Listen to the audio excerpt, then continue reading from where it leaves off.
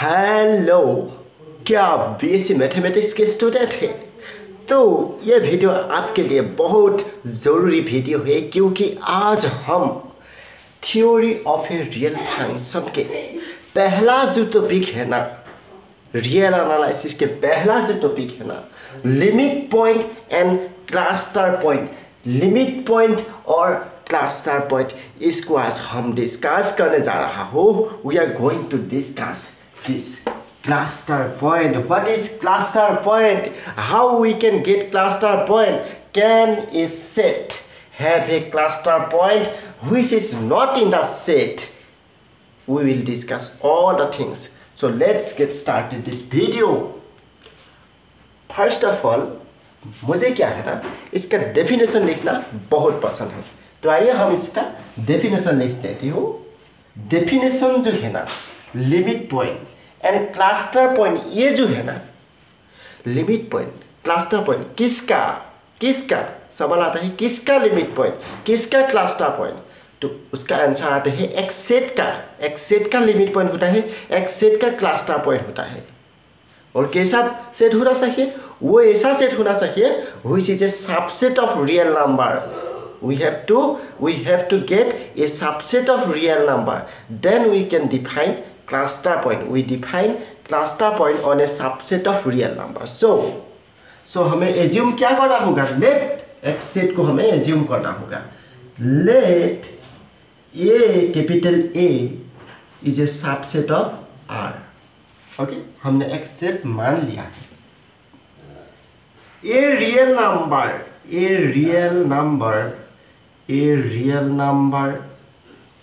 C is a real number, is called, what is cluster point? Cluster point is a point, it's a real number, it is a real number C, is called limit point or cluster point, is called cluster point। इसीलिए तो सी से denote क्या है, is called cluster point of A if is called cluster point of A if for any delta greater than 0. What is delta? Delta is any positive real number, any positive pre-assigned real number, delta greater than 0. Any positive real number, that means delta is a real number, but this is not is equal to 0, this is greater than 0. For any delta greater than 0, there exists at least one point x in A. There exists at least one point x in A such that means satisfying the property, but we can read such that modulus of x minus c less than delta and greater than 0। ये वाला है, इसका बहुत meaning है। आइए अभी इस definition को एक एक करके इसका we have to understand each and every word of this definition. We have to know each and every word of this definition exactly, एकदम correctly। तो आइए अभी मान लिया है, क्या मान लिया है? Let A is a subset of R. We know what is R? R is the set of real number. हमने एक क्या मान लिया है? उसका एक सेट मान लिया है। तो सेट क्या मान लिया है? Let A is equal to, यहाँ पे देखिए, इसका मैं अभी समझाने के लिए यहाँ पे मैं लिख रही हूँ, A is equal to 0 to 1. Okay? A is a subset of R. A real number C is called cluster point of A if for any delta greater than 0,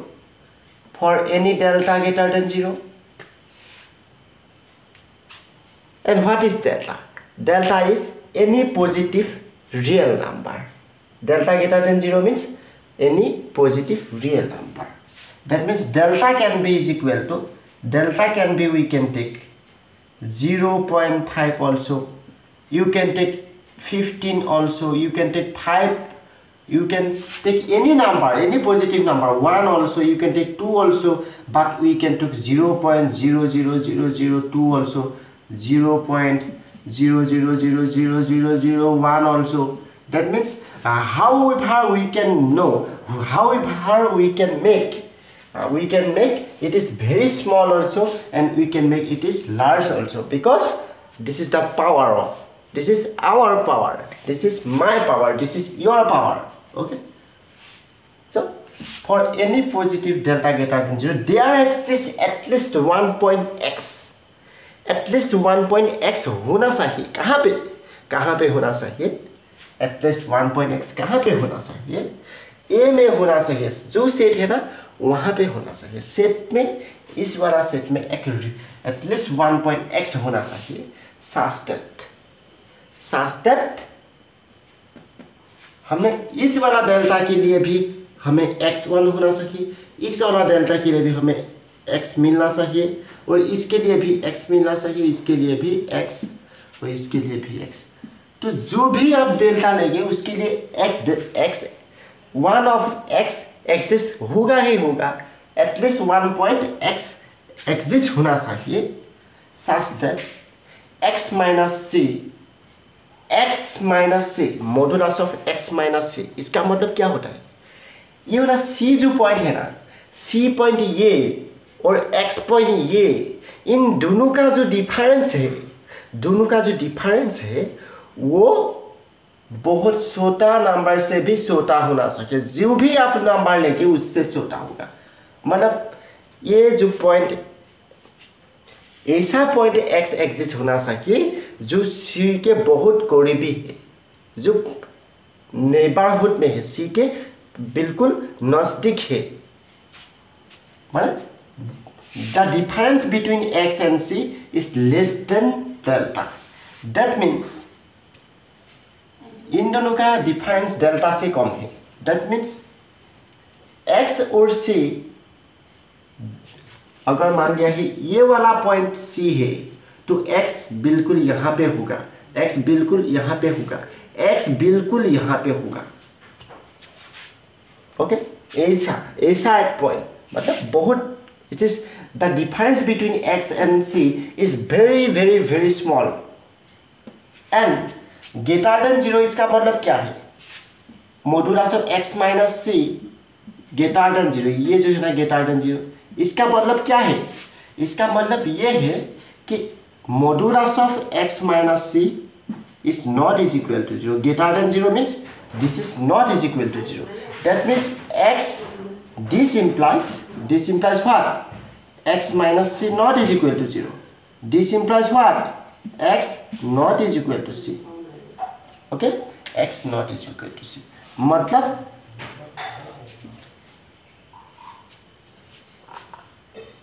जो पॉइंट है ना रियल नंबर c, उस real number c को हम limit point तब बोल सकते हैं. We can say c is limit point of the set of this set A if and only if there exists, if and only if no, if there exists at least 1 point x which is distinct from c. That means x not is equal to, यहाँ से x minus c greater than 0 means x not is equal to c. मतलब c मिलना नहीं चाहिए, एक अलग point मिलना चाहिए. c तो ए पे है ही, अगर c तो ए पे हो भी सकता है, नहीं भी हो सकता है. ओके, इसका मतलब समझे, मतलब x not is equal to 0. So this is the simply what is the meaning of this part. What is the meaning of this part?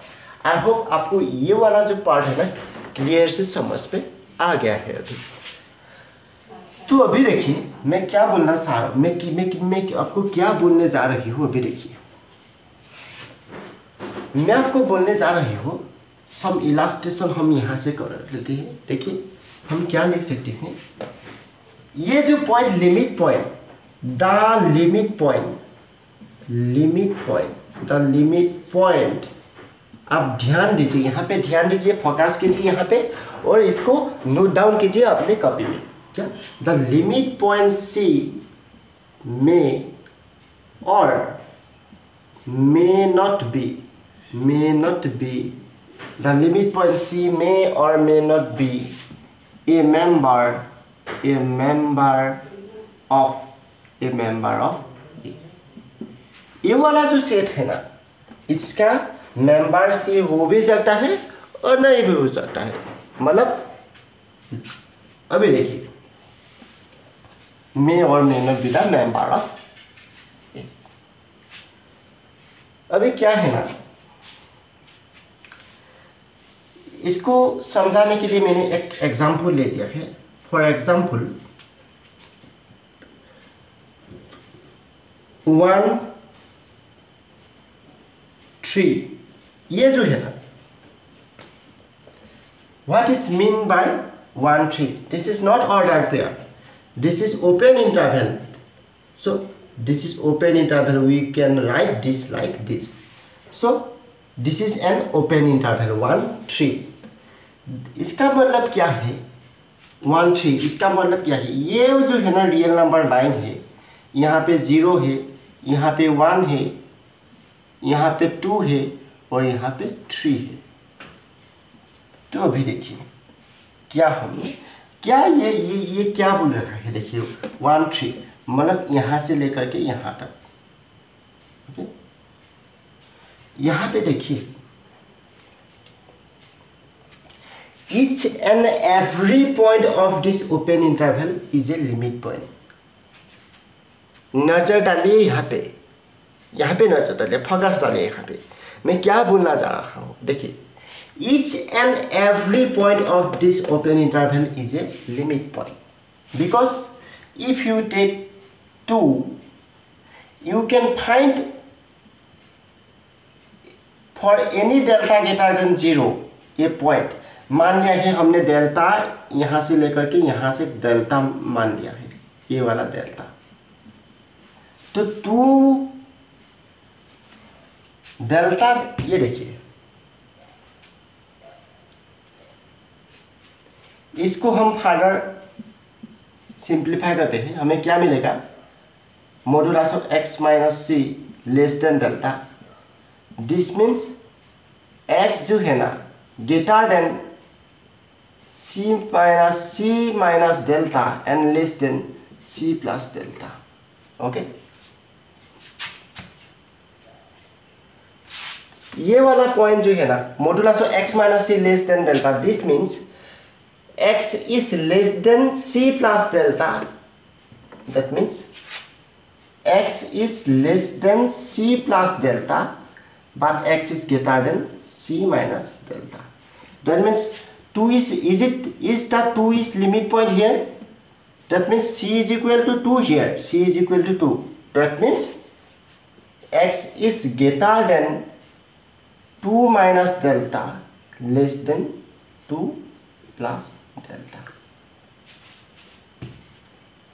मैंने इसको डेल्टा 1 मान दिया है, तो ये जो नेबरहुड है ना डेल्टा 1 है, डेल्टा 1 है, मतलब यहाँ से लेकर के इसको बोल रहे हैं ना, ये वाला नेबरहुड है। तो अभी देखिए बहुत पॉइंट है यहाँ पे। सो 2 is a limit point because in the neighborhood of 2 there are infinitely many x, satisfying this property, है ना। तो हमने इसको मान लेता है, अभी देखिए यहाँ पे डेल्टा इज इक्वल टू 0.5 मान लिया, तो 0.5 2.5 यहाँ है, तो यहाँ तक जाएगा, यहाँ तक जाएगा। तो यहाँ पे कितना पॉइंट है, one of the point x is equal to 2.3 because modulus of 2.3 minus 2 this is equal to modulus of 0.3, but modulus of 0.3 this is less than delta, delta is equal to 0.5 हमने इसको delta 1 मान लिया, so less than delta 1। Okay, सो मैंने इसके बाद delta 2 is equal to 0.4 ले लेते हैं, है ना, 0.4 लेते हैं। सो इसके लिए भी आप बहुत निकाल सकते हैं। तो इसको क्या कहते हैं, 0.1 0.2 minus 2, this is equal to 0.2, but this is less than delta 2 because delta 2 is equal to 0.4, ये तो इससे छोटा है ना। तो ऐसे करके आप delta 1 delta 2 delta 3 like the delta n ले लीजिए, डेल्टा n ले लीजिए, तो आपको ऐसा एक पॉइंट xn मिलेगा, यहाँ पे xn मिलेगा, जैसे 2.3 मिला है, जैसे 2.2 मिला है, ऐसे ही xn मिलेगा, such that xn minus 2 less than delta n. That means आपको infinitely many points, n is infinite. What is n? Then what is delta n? What is n? है ना? This is infinite. So you can get infinitely many points satisfying this property. That means किसी भी एक point C को limit point होने के लिए उसका नेबरहुड में कितना पॉइंट होना चाहिए, किसी भी एक रियल नंबर C को किसी भी एक सेट के लिमिट पॉइंट होने के लिए, क्लस्टर पॉइंट होने के लिए उसका नेबरहुड में कितना पॉइंट चाहिए, कितना x चाहिए सेटिस्फाइंग दिस प्रॉपर्टी, ऐसा कितना x होना चाहिए सच modulus of x minus c less than delta. That means for any delta greater than 0 there should be at least 1x, at least 1x. That means for delta 1 is equal to 0.5 you can put here 0.3 0.2 0.1 0.2 2.3 हमने यहाँ पे रख लिया है, तो 2.2 रख सकती है, 2.1 रख सकती है, 2.002 2.003 2.005 you can take infinitely many x here. That means you will get infinitely many x satisfying this property, but at least x तो होना ही चाहिए। तो 1 of delta के लिए for 1 delta you will get 1x, for two distinct delta you will get 2 distinct x, for infinitely many delta you can choose, because you can choose infinitely many delta, so you will get infinitely many x for each and every delta. So that means किसी भी एक point को cluster point होने के लिए उसका neighbourhood में infinitely point होना चाहिए, उसका नेबरहुड में इनफाइनाइटली पॉइंट्स होना चाहिए। सो satisfying this property each and every point is in the interval minus in the interval 1 to 3 from this is like this to this 1 to 3. Each and every point in this interval is a limit point, because you can, if you can take here in the neighborhood of this point infinitely many x, if you take here as a c you will get infinitely many points in any neighborhood of this c. So but you will get in the end point also, you will get here also, you will get here also. In the point 3 you will get, for any delta you will not get any point in the set to the right side. okay, यहाँ से 3 से right side में आपको point नहीं मिलेगा, लेकिन left side में आपको कितना पॉइंट मिलेगा। मान लिया है यहाँ से लेकर के अभी देखिए, मान लिया है इसको भी मैं अभी देखिए समझने के लिए मैंने क्या कर रखी हूँ। तो ये 1 है, ये 2 है, ये 3 है। तो अभी देखिए यहाँ पे मान लिया है आपने डेल्टा, ये मान लिया है ये वाला जो डिस्टेंस है ये डेल्टा 1 है, तो यहाँ पे भी डेल्टा 1 है, delta 1। This is that means this is equal to 3 minus delta 1 and this is equal to 3 plus delta 1। Then means ये वाला नेबरहुड में 3 के यहाँ तक जो यहाँ पे जो पॉइंट है, 3 के यहाँ पे यहाँ पे जो पॉइंट है ये वाला point two this is 3, this is 3, सो 1 से लेकर के 3 ये ओपन इंटरवल है। ये 1-3 इंटरवल में 1-3 इंटरवल में तो आपको पॉइंट नहीं मिलेगा this for this delta two show this 3 is a limit point.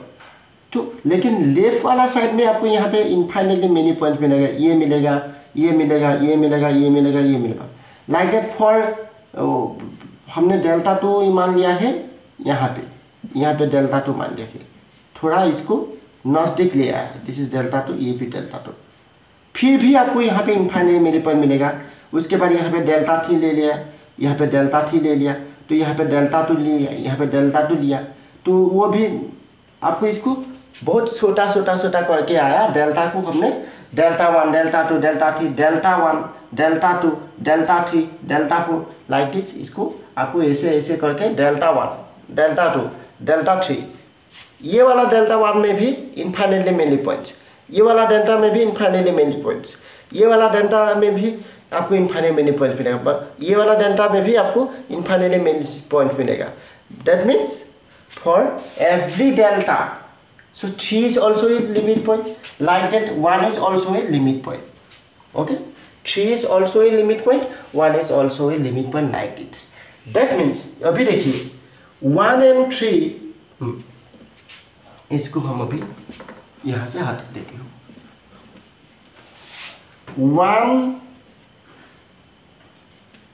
1 and 3 are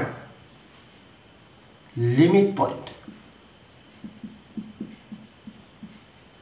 1 and 3 are limit point of 1, 3. But 1, 3 does not belongs to 1, 3 open interval. इस वाला सेट में, ये वाला सेट में तो ये दोनों पॉइंट नहीं है, लेकिन ये दोनों पॉइंट क्या है, क्या है, लिमिट पॉइंट और क्लस्टर पॉइंट तो है ही। मतलब क्लस्टर पॉइंट होने के लिए ऐसा नहीं है कि वो वाला सेट में ही एग्जिस्ट होना सके, तो वो वाला सेट से बाहर से भी आ सकते हैं, क्लस्टर पॉइंट जो है ना बाहर से भी आ सकता है। तो आई होप आपको ये वाला कॉन्सेप्ट समझ में आ गया है। ये जो कॉन्सेप्ट है ना बहुत बड़ा कॉन्सेप्ट है। इसके बाद हम क्या डिस्कस करने जा रहा हूँ, हम डिस्कस करने जा रही हूँ limit of a function, limit of a function. In the next class we will discuss limit of a function. So this is very important, limit of a function for single variable.